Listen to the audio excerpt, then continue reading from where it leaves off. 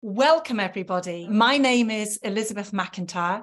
I'm the co-director of ScreenCraft Works, along with Rebecca Del Tufo. Our supporters are Genelec, who support our talks, and Brunel University London, who support our mentoring scheme. A big thank you.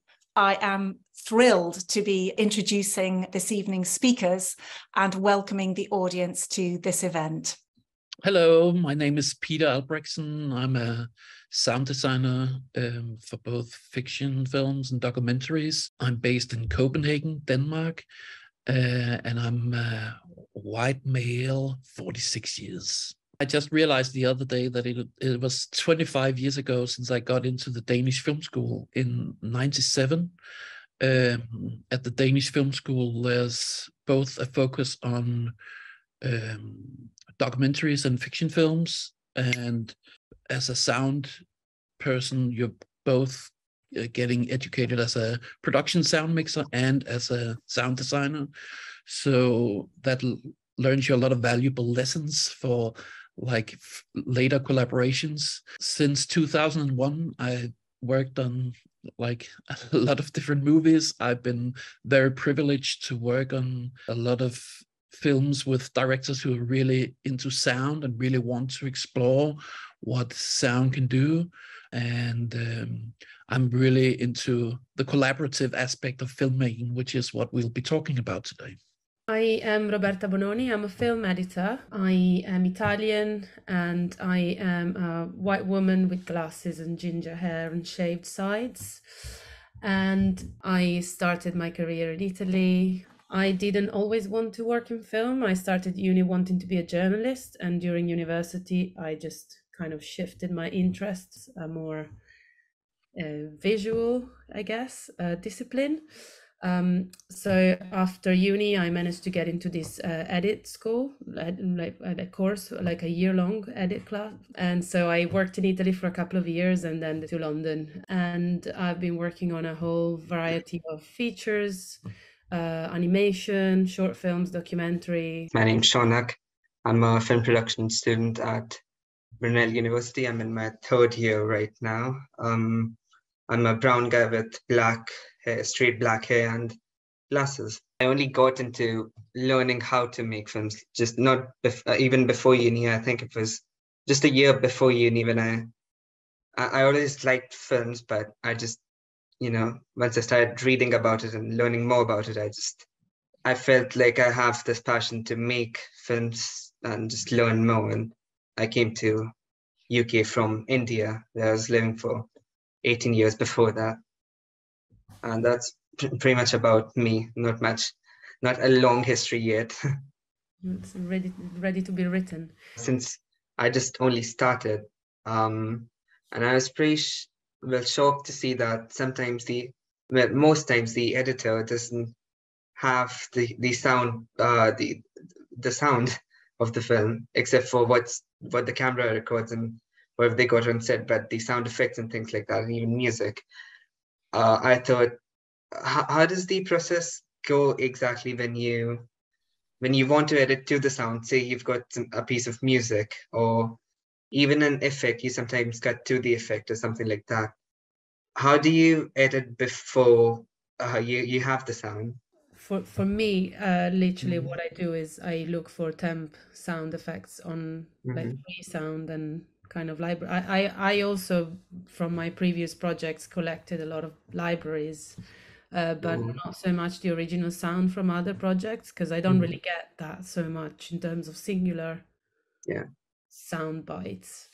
So I kind of, every time I'm on a project, I kind of steal their sound library and keep it to myself in a big drive. It's all very much offline what I do, except for sound recorded from set. I'm more and more involved in script stage and pre-production. Then more and more we try to do some sound sketches for the film before they shoot the film. And that can be really helpful just to kind of find out, okay, so what is what is the feel of the film? Because often when you read the script, it's so much like it's words and dialogue, and it's kind of, it can sometimes be hard to kind of like imagine what is the actual feel of this, how should it look and how should it sound. So we're trying to do these sketches, and that often then inspires the scriptwriter also to write in a certain way and so on. And whenever we do those things, we invite also, like, I remember last time I did it, like I had the production designer and the DOP in here in my studio to watch this and kind of suddenly like get new ideas, and that's a very creative process. I feel sometimes in the post that especially on European films, it can sometimes the picture editor, there's not the budget for the picture editor to be part of the post sound, which is such a shame. I would like to be more involved in the post-production, actually, sound and all that, but it's not always possible, unfortunately. Hey, Alex. Yeah? What do you call a pile of kittens? What? A meowton. Come on, Dad. Meowton! Terrible. Live my life, painted in a corner. You working? Yeah. This early? Yeah, Dad. Stop digging. You think we're doing the right thing? David, I love you. You love me. We're trying to figure this out. By the time I'm losing her, Dad. I came to Love is a feeling, and feelings, they move in, they move out. darling, And it already Mom's cheating on you.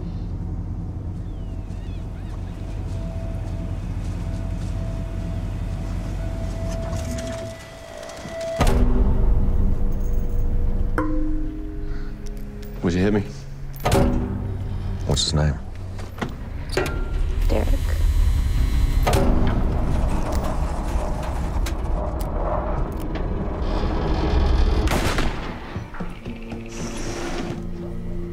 doing here? Yeah, it's so late. Oh, I didn't get to say bye, so I just want to come by and say goodnight and I love you.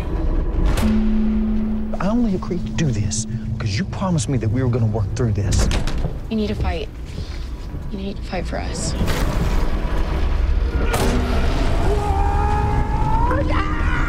David, can you look at me? This is my family. They're worth it. 10, 9, 8, 7, 6, 5, 4, 3, 2, 1, go! I live my life, painted in a corner.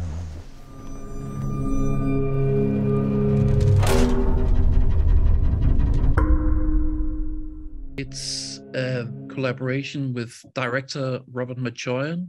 He is someone who's really open for exploring sound and editing together. He edited this film himself.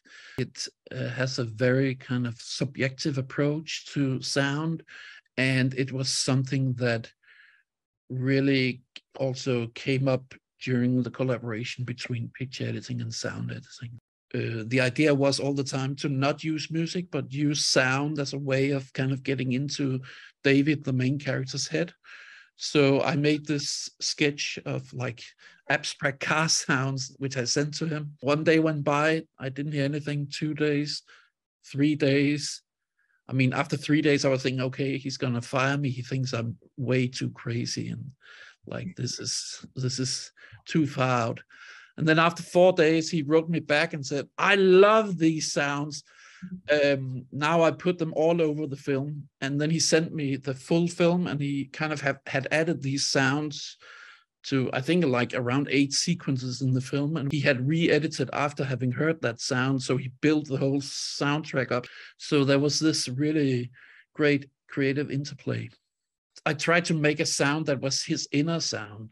So that's something that I really like to explore now. Like, instead of always having the sound be the sound of the environment or the sound of the surroundings, then I often like to kind of try to find an inner sound for the character. And this was very much his kind of inner sound, this abstract car sound. It's quite a famous thing that a lot of directors don't care about sound. Is that still very true? The newer generations of directors are generally really much into sound, I must say. I feel that generally there's a big interest in exploring sound. Back in the old days, we didn't have quite maybe the access to sound and music that we do now. And I feel that a lot of younger directors are so accustomed to kind of listening to music all the time, hearing podcasts, using a lot of like the ears all the time. And I feel that generally there's a big interest in actually exploring what sound can do. So I feel that has changed quite a lot. For Robert, I mean, they shot the whole film in this very small town in the US, and I actually asked him to bring a small Zoom recorder with him and record sounds out there, because I thought it would be amazing to actually hear how that place sounded. So there's some of those recordings actually in the film as part of the ambiences in the film. So like as a sound person, it can be a great thing to try and inspire your director to listen more, and like asking them to record sounds can be a great way of kind of also opening up their ears. In university right now, we do this thing where we make this thing called a sound visual map, which is essentially how the sound is going to flow, and what sounds going to be sort of on top and more noticeable, which I'm not sure if you did that with this film or if you still have to do that, because if it's just in your head now. But it does seem like it applies, because especially at the end, we sort of flow back to just the leaves after the car's gone. We only hear the leaves, which is... It's rare nowadays that I really sit down and like make a graphic kind of visual kind of picture of how it is, but I think very much about it. I think that generally when we are making movies, there's a tendency towards kind of thinking about the moment that you're working on. So like the film will, in the end, it'll turn out to be like hundreds of small moments where you really focus your attention. And then you sometimes forget that the film is actually like it's big, and you have to kind of have an overview of the whole thing. That whole idea about thinking about kind of a sonic dramaturgy, or what did you call it? Like a sonic... we call it the visual sound map. Yeah. Because I think that's such a great idea, because it makes you look at the film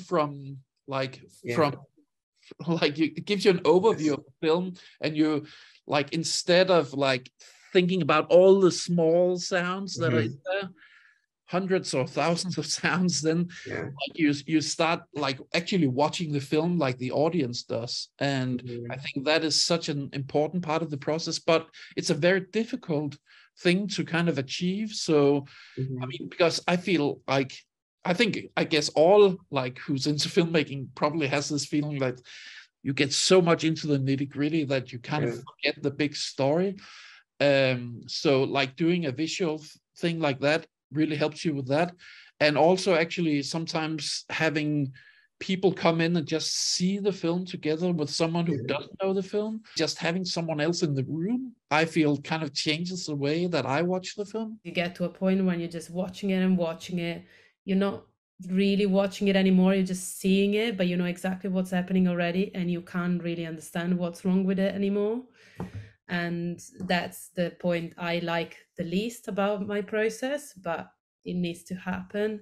And usually the secret for that is to walk away, convince the director we all need a break from it, maybe show it to new people, usually show it to with someone else in the room is the best cure to that, because suddenly you are really tense about what you're watching and you just start noticing things that you haven't noticed before.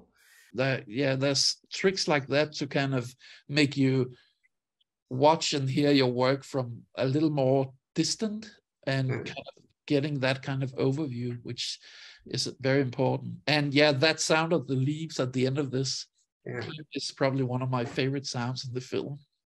Because it's weird. I heard it, then I looked at the leaves. It was the other way around, not me looking at the leaves and then because I was looking at the car passing. Then you made me look at the leaves.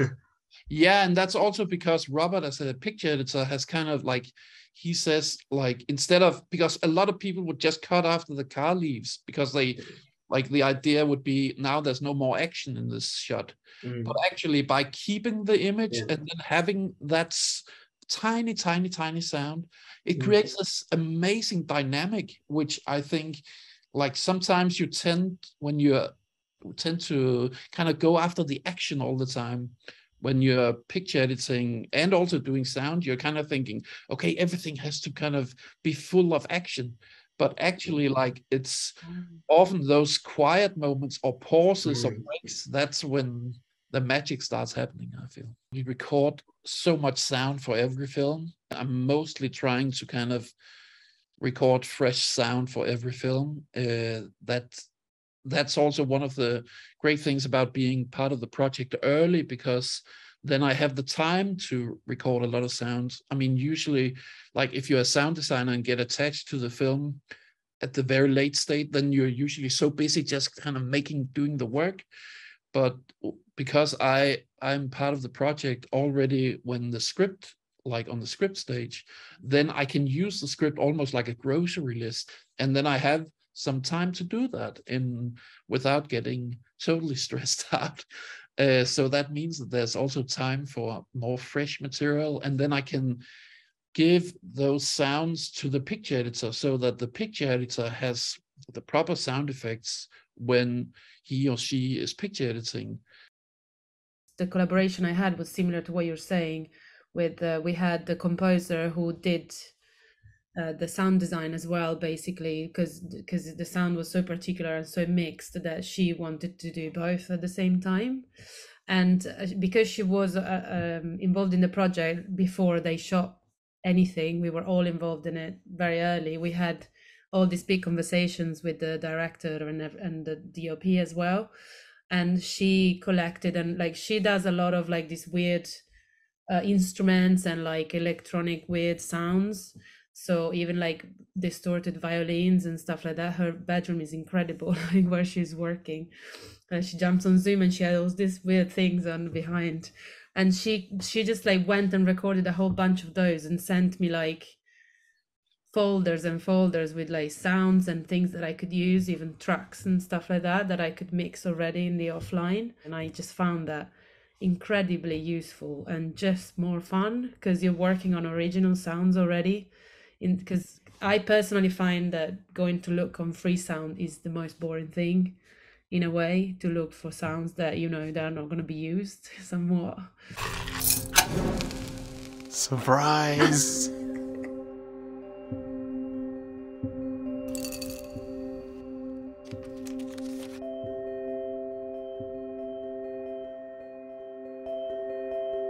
Is that who I think it is?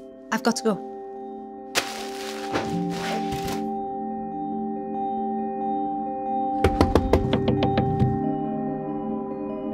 Happy birthday, sis. I think everybody should do that and involve sound. I mean, just as much as they should involve the editor at script stage.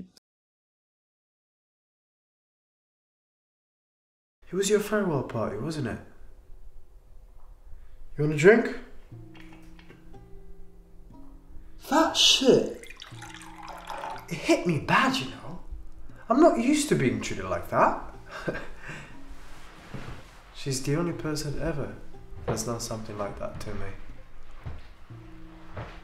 And after all those signs that she gave me, they just like to f with us, innit?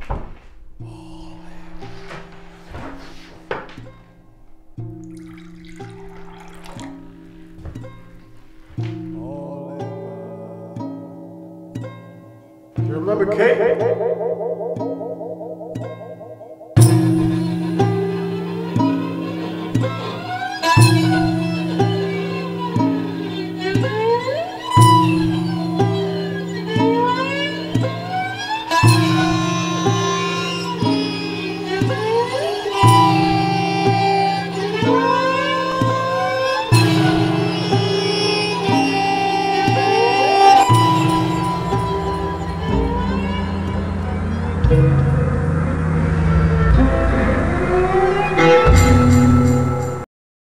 this is from my second year assignment. I started off with writing and directing it, but I ended up editing and doing the sound design on it. I wanted a sequence in my film where I could sort of try new things, and I was going for a slower paced scene, but we couldn't get a sound recorder on the day, and ended up getting no sound for the scene at all. Before we shot on that day, I decided that okay, we'll just go for music, and we'll just use music and sort of do it like that. And doing both editing and sound on the film sort of gave me this whole experience of now I know more or less what can be done in post, and just the whole process myself. So it'll just help me in the future. And the thing I missed out on was the collaboration, which you guys have been talking about, because I just think that brings so much more to the film, and all the different perspectives and the different voices. You sort of need that in your film, and that's what makes the film better, because there's more opinions than just one person's. And I think it was a great experience. Since it was my first film, I sort of got to know how to do both of these things. It's a very intense sequence. I like that it is abstract in a way, because it's also it's a kind of sequence which would be hard to see if it was very rough and naturalistic. For me, like this whole feeling about the environment, maybe like what sometimes happens with music and sound, like if it's when music is playing a lot, then it creates this kind of very like abstract reality almost, which gives this sequence a very special feeling. I would love to hear a version of this with some sounds added to kind of see, okay, so would that be more brutal or more poetic? Or it's interesting how these creative processes go, because it's kind of like also sometimes you're talking about not having a sound from the set, and that kind of almost opened up the sequence for you. And I like that idea of using something that happened by coincidence or mistake and use that in a very creative way. I actually think that that's one of the secrets of like filmmaking, is that like there's always gonna like happen something that is unpredictable, and then use that as creatively as possible. That's really, for me, like one of the important things. I mean, because I mean, no matter, I can say that no matter how many years you worked in this business, there'll always be like something that is unpredictable, or like something that is in a way a mistake, but then really use that creatively. That I love that energy. Yeah, every project has issues. Like there's never a project that goes like smoothly the whole way from beginning to end. So yeah, happy accidents are good accidents. Basically, you've edited like you would have edited animation in terms of sound.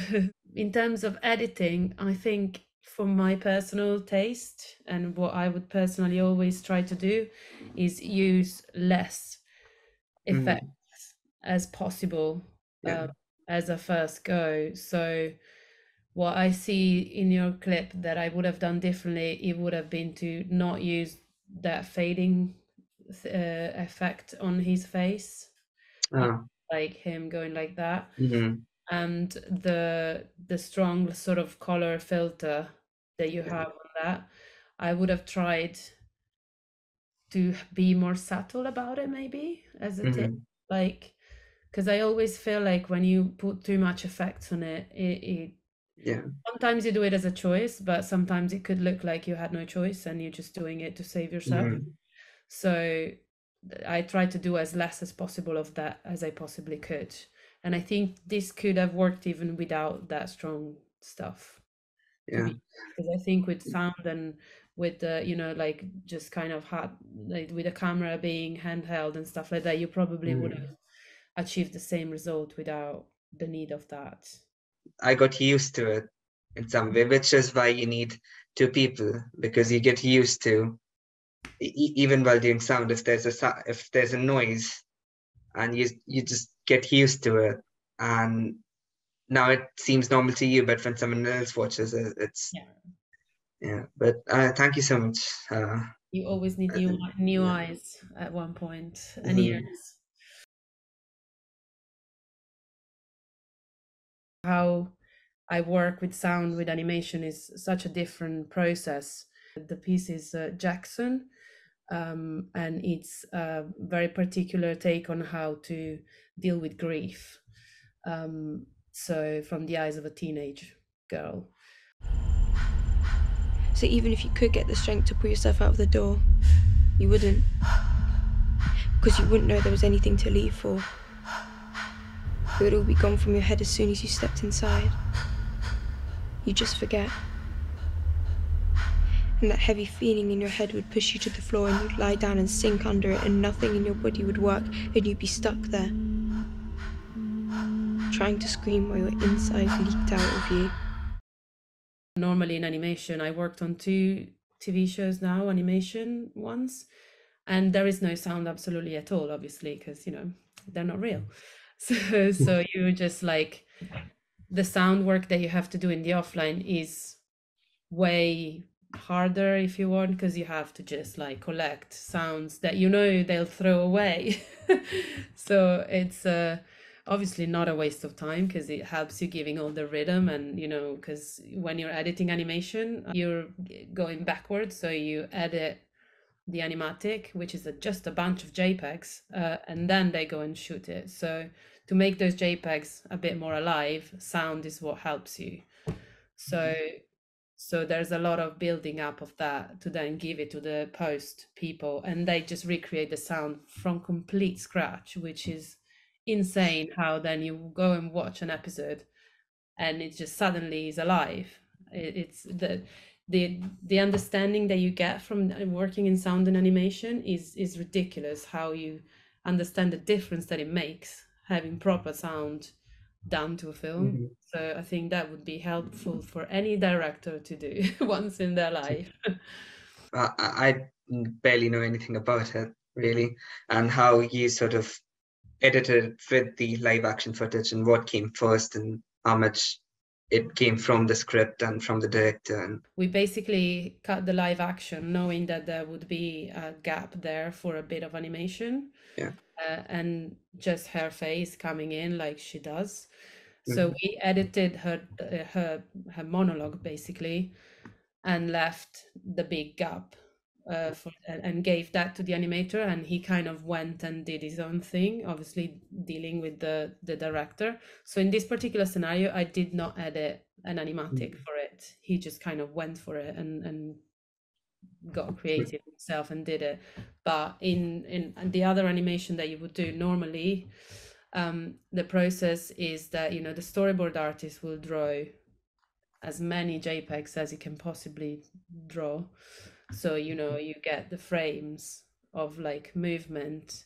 The editing process becomes more about the rhythm rather than, you know, choosing a take or another, because obviously it's more stuck in terms of what you get. So you just choose the timing of each action and of each movement and how long this action takes and blah, blah.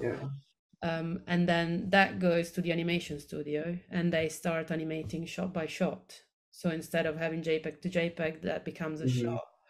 And there are different, you know, there's layout first and then they animate the characters. Like they put the cameras first. It's like the proper shoot. They choose where the camera goes and how it moves, and then the characters get animated with, you know, expressions and movement of the hands and that. And then after that, they fill up with all the textures and the skies and, you know, the floor and all that stuff. It must have been really interesting, the whole process. Yeah, it's really interesting because it's a big change from live action, because it's really backwards. Like, you don't get a choice of takes, which is what I suffer most with, which is why I'm more like, I tend to like live action more than animation. I missed real people on screen for too long. Do you do some picture edits after the sound, like after the sound process has begun? Like, I'm thinking that when there's a lot of sound coming in, it must change the feel of the rhythm and tempo and of the pictures. I wouldn't say so. What I have done in both the shows is I send the animatic to the sound designers straight away. As soon as the animatic is locked, they get it. Basically, the animatic lock is very, very close to how it's gonna be, because like every time you have to change a cut, it's a whole, you have to move the whole animation studio at that point. So usually what happens is that you can cut it down, but you can't make it longer. So like, yeah, my secret was to like add some cross dissolves here and there, so I had the handles to then trim it. But so the sound people, the sound department would get the animatic and have kind of a rough pass on it already.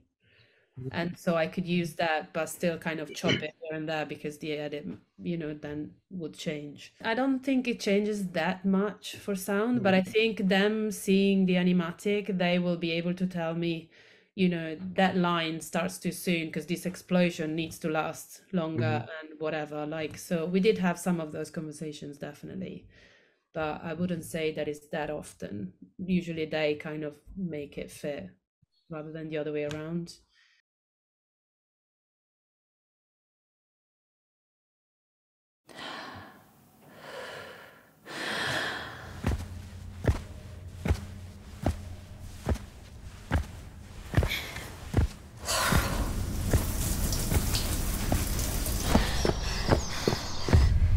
It's been over 2 years, Amy.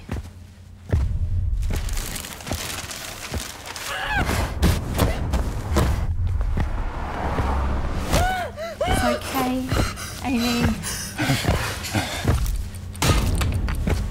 I don't want him to control where I run.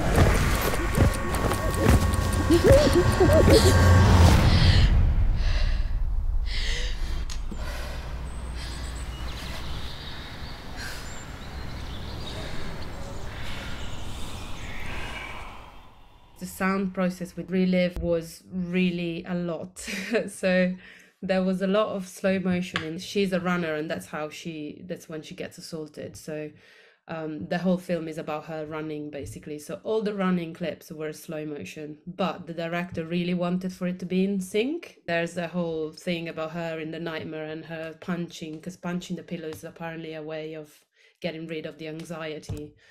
And so all that, like, I had my assistant on this project, the poor thing, to speed up all the clips and sync all the clips to the sound, to the real sound that was recorded on set. And that was just a massive job. And because it's so sound based, we did a bit of, this is the project where I had more back and forth with the composer, because we wanted the music and the sound design to kind of be quite, you know, part of each other. I am really happy on how it turned out, because the sound designer did an amazing job with it, and like syncing the punches and them becoming steps and the breathing is just like, she's done an amazing work on it. So I'm very proud. Very powerful. Yeah. How like, can you talk a little bit more about the process of actually you and the sound designer, how you kind of collaborated more, kind of like in a little more in detail? I really love the interplay between the sounds and the picture and the whole rhythm of the thing. Yeah, so, well, I obviously on that piece tried to put everything, like obviously I've cut it to a rhythm, like the sound, the recorded sound from her real steps and breathing, together with the breathing of her in the nightmare. So while she's waking up from her sleep, and together there's also him kind of growling underneath and just like heavy breathing. So we tried already in the edit to be really rhythmic about it, literally all those fast cuts with the hands and the steps and her face and her hands running. We really cut that to a rhythm, and basically then communicated that to the sound designer as well, where I hope she had her life a bit easier on that, because I feel like we have done a lot of work in the offline with the sound, trying to make it fit as much as we possibly could. So yeah, the most back and forth in there, I think, was with the composer, because like just having those drones laid in where it needed and where it needed to cut off. And so he went and composed like a first bed, and then he came back to us so we could kind of make it fit, and then we sent it back to him so he could change it accordingly. So that was mostly the back and forth. But yeah, the sound designer actually just made it just all more powerful, because I think she just took it to the next level in terms of syncing. A film I did recently called The Territory, which is a documentary produced by National Geographic.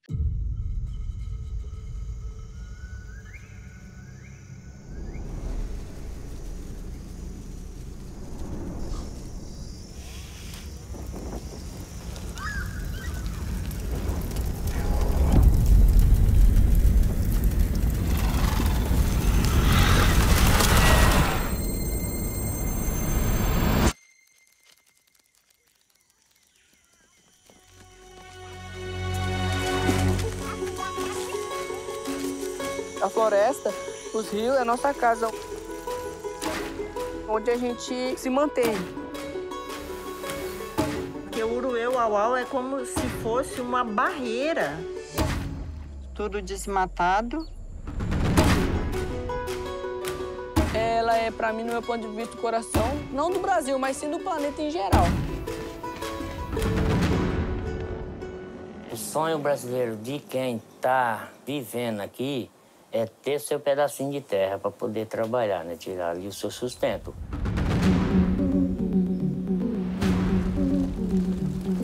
Produzindo alguma coisa, plantando para fazer nosso Brasil para frente.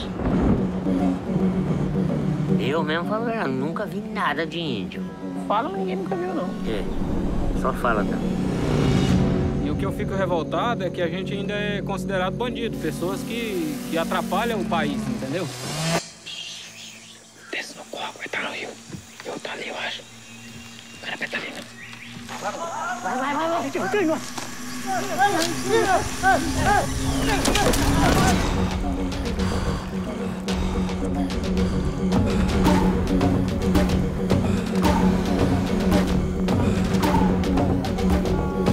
A Associação do Rio Bonito, eles dizem que querem sua terra. Mas, no meu ponto de vista, eu acho que eles querem mais do que a terra. Eles querem acabar com o povo indígena, acabar com os isolados. A gente não vai permitir que aconteça, não.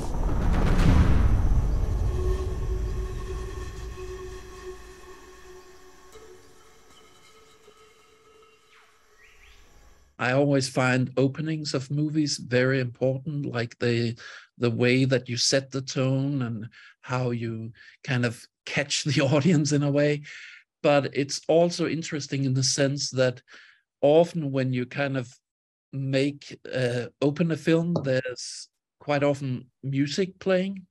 And we decided to not go with music, but used the sounds instead to really give you this feeling of like intense impact, but also to build the whole environment. The film takes place in the Amazon jungle, and it's both about like the people who live there, but also the people who are trying to kind of cut down the forest and so on. So it's a quite nuanced, I think, description of like the whole situation down there, which is like right now very timely with the presidential election going on.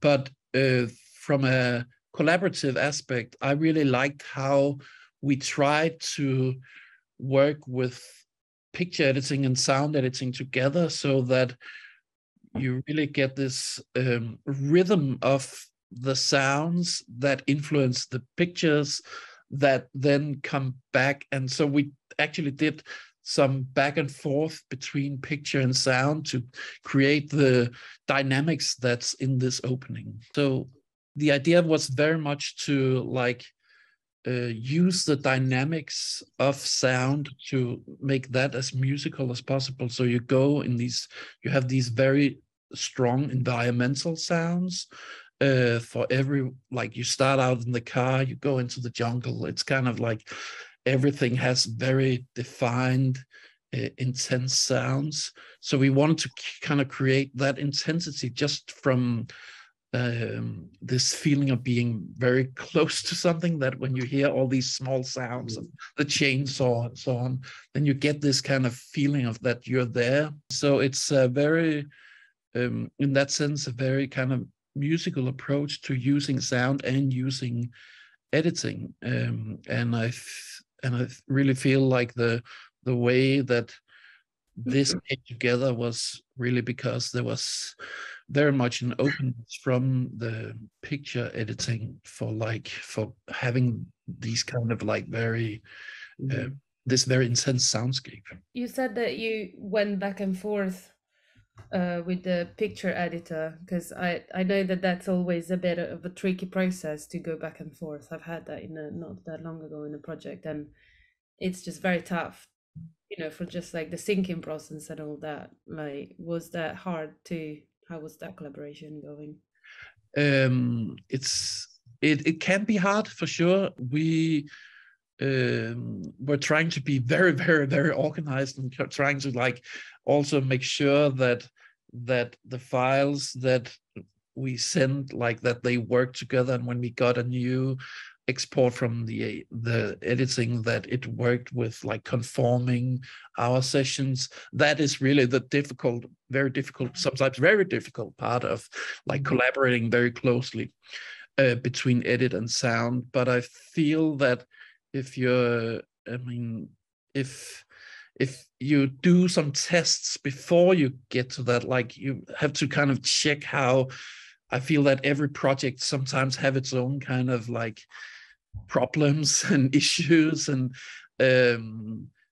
so I can really recommend like really doing some testing before you start on actual sending all these big files back and forth. But yeah, it can be tricky, but mostly on this film it worked out very well. Sometimes it took some extra conforming time, but for something like this, it wasn't that complicated.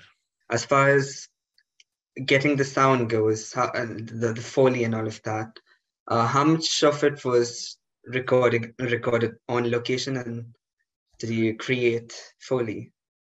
Yeah, there was a lot of creation of sounds. I did the sound design together with Rune Clausen, and we met with the director here in Copenhagen. He's actually based in New York, but he came over together with the composer while they were still editing, actually. And we had a first meeting there where we did some key sequences in the film, which we did sound design for. And that was so great because it meant that, even though, yeah, there was a lot of like some conforming afterwards because they went back then and re-edited, it was still a way to kind of find out for them, like, okay, so we can actually use sound in a very creative way. And so they had a sketch of that sequence, then we did the sound for it, then they went back and re-edited, and then we refined that and mixed it. So again, it was like going back and forth, which was really helpful. The composer actually went to the Amazon and recorded lots and lots of ambiences. She used that in her music as part of the music, and like she sampled different sounds and animals from down there to use that in the music. And then I also got those sounds, and we used that as part of the sound design and the environment. So there's actually a lot of sounds that are both in the music and in the sound design. And then on top of that, we had a Foley artist to help out with doing like some specific sounds. Mm-hmm. So yeah, there's a lot of layers in there, but the core elements of it is really like recorded in the Amazon, and then doing a lot of different kind of tweaks around it. This is why I really liked talking early with the director, because it means that when I get to the sound editing, then I know more about the vibe they're looking for. I feel that sometimes if I come, it's very rare nowadays, but if I get into a project very late, then it's also a bit more difficult to kind of find the style that the director maybe is looking for. I really like the being there early, because then you can try out things and there's more time to experiment. I mean, sometimes kind of the scenes kind of show themselves, like if they should be humorous or funny or like scary or depressive. But I think that like this is where it's very important to have a great communication with the director. And I like when the director is not directing you in a way where it's like, okay, you put in a dog there and then a car pass and then this flagpole in the background that should sound exactly like my mother's flagpole from when I was 5 years old or something like that.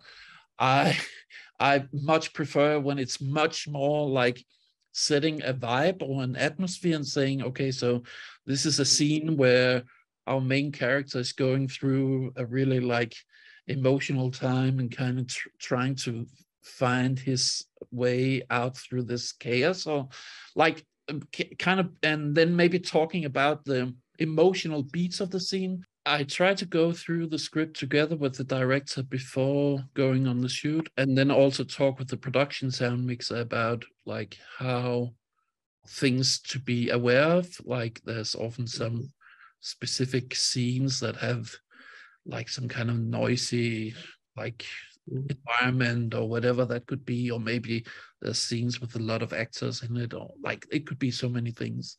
So I mean, I have several talks with the director and then usually have like 1 or 2 talks with the production sound mixer, and then the production sound mixer goes on the set and records, and then I get dailies every day so that I get a link for the dailies, just like the picture editor does, and like a lot of other people on the crew.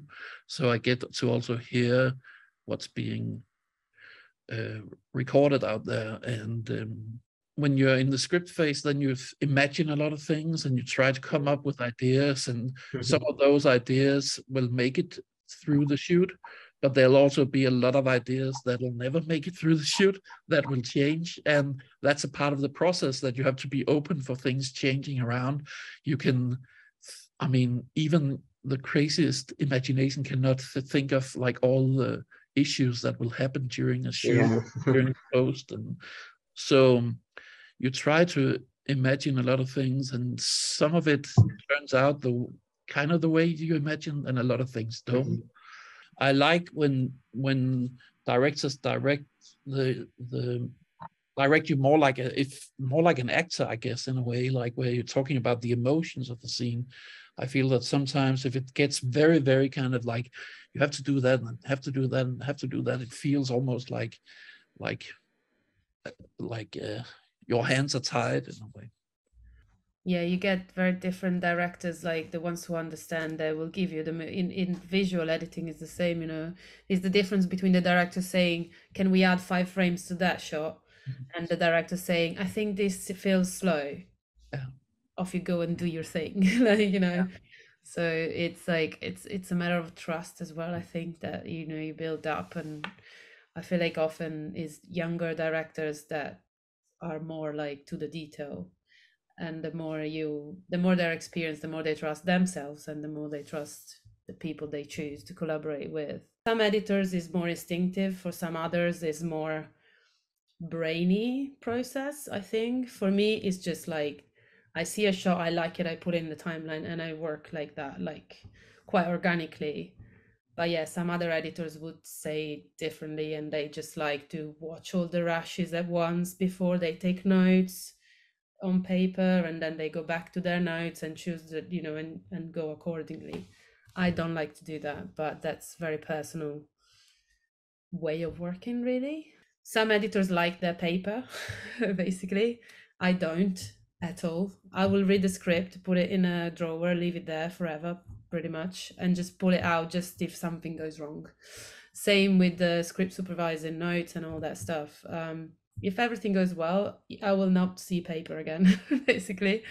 And I'd rather get the footage to drive me because that's what I have in the end. So there's no point in doing a zillion paper edits and then you don't get the rushes you need for that. So what's the point? I let my instinct drive a lot of the times, and it often happened that my rough cut, as like out of my guts, gets all changed and and then they ask me to go back to the way it was. Yeah, I also have a more intuitive approach. What I sometimes experience with the script is more like if we want to check for ADR lines or a dialogue that needs to be fixed or things like that, then you sometimes go back to the script and try and find out, okay, so what is happening here and how many lines should be said and so on. But mostly I find that my own creative process happen. I mean, it's very rare that I look at the script when I'm in the post. I actually feel that one of the advantages for me not being on the set is that I don't know how hard it's been to shoot the film. I have no idea of how does the room look like in real life. I have no idea how much time they spend on the makeup for the main character, or I have no idea of how much time they spend to dress the set or whatever. I'm only looking at the film as a film and trying to kind of make the image speak to me and come alive in the best possible way. And I like that I'm not tied into anything that has to do with what was difficult or hard on set. Usually I only find out about that if the director is telling me some kind of anecdote from some issues that they had. Otherwise I mean sometimes you kind of get very specific requests. I did a movie a year ago where all the all the ice cubes in the drinks were fake because it was plastic so that they didn't melt and they could use that, of course. And I mean, that's an old production design trick, but then the director just kept on saying, remember to do the Foley for the ice cube. Remember to do the Foley for the ice cube. And you get these kind of specific requests where you're like, okay, so what kind of issue did you have on the set? Okay, so there, I guess there's something very special that you really, and I never thought of the ice cubes as being a problem in any way. For my future projects, I will 100% sort of bring everyone together because it will be a student film, and people sort of still have the time to do that and sort of speak to each other. So my cinematographer will be speaking to the sound designer, and they sort of exchange ideas, just a group brainstorming session more or less where anyone can sort of chip in. And I think that just increases the chemistry and sort of brings everyone on the same page, which is very, I think it's super important on any production that they have a personal stake in the project. A huge thank you to our speakers, to Peter, to Roberta, and to Shaunak for such a fascinating talk. I think particularly also what has struck me is just the range of stages of experience, as well as the disciplines, as well as the perceptions and insights from different countries as well. So it's just been such a rich and interesting talk. Thank you very much for everybody to come, even though I can't see them. Yeah. Thank you, everybody. Thank you. Peter and Shaunak.